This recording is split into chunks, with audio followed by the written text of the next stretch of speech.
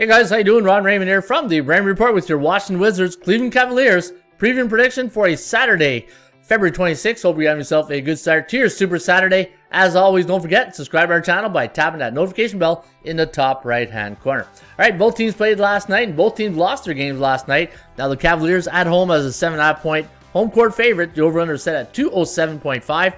ATS forecast, computer pick, gonna lean with the home team in this one.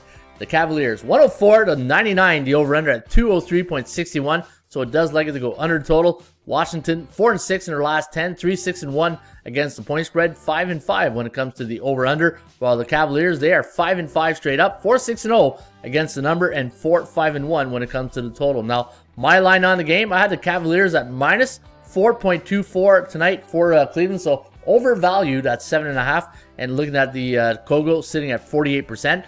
The Cavaliers on a 3-game losing streak straight up and against the number, but the good news is when they're at home against the beatables, teams below 500, they are 12-2 straight up, 8-6 to the point spread, but look at the under record, 3-11 to the under, so looks like we might have a little under action here tonight. Cleveland at home on the season, 18-9 straight up and against the point spread, and look at that under record, 18-1 to the under, and in the last 10 head-to-head meetings between the Cavaliers, Cleveland struggles against Washington.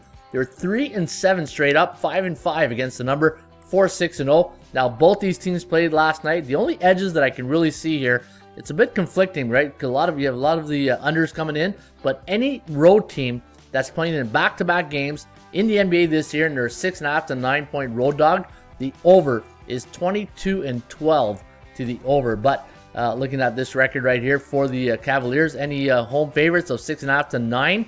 57-29. So I do like Cleveland here to win tonight. I just don't know if I like them enough to cover that big point spread. Good luck.